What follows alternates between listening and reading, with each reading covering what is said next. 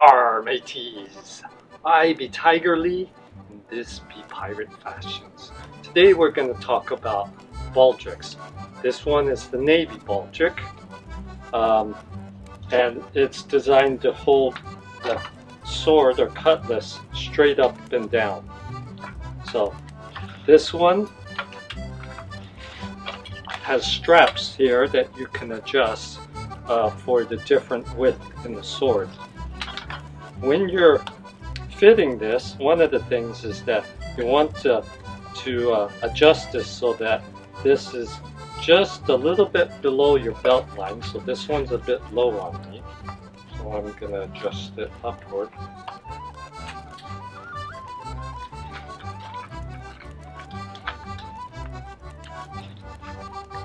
So that would be about the right height. Okay, the place you want to wear it, see right now when I walk, it's going to bounce right on my leg.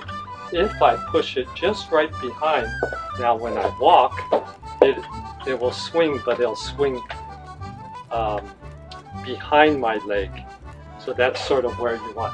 I mean, when you're ready to grab, you might pull it forward to draw. This is set up in a right-handed setup.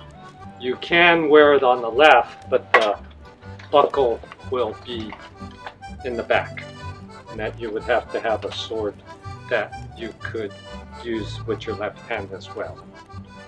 The thing about the Navy Baldric, which this is based on a historical design, is because many times you would have to go up and down ladders between decks, and you wouldn't want a sword to be sticking out because it would bump into everything. Plus, on a crowded deck, you know, you don't have as much space to fight as you would aboard land. So this was the style of baldric that most pirates would carry.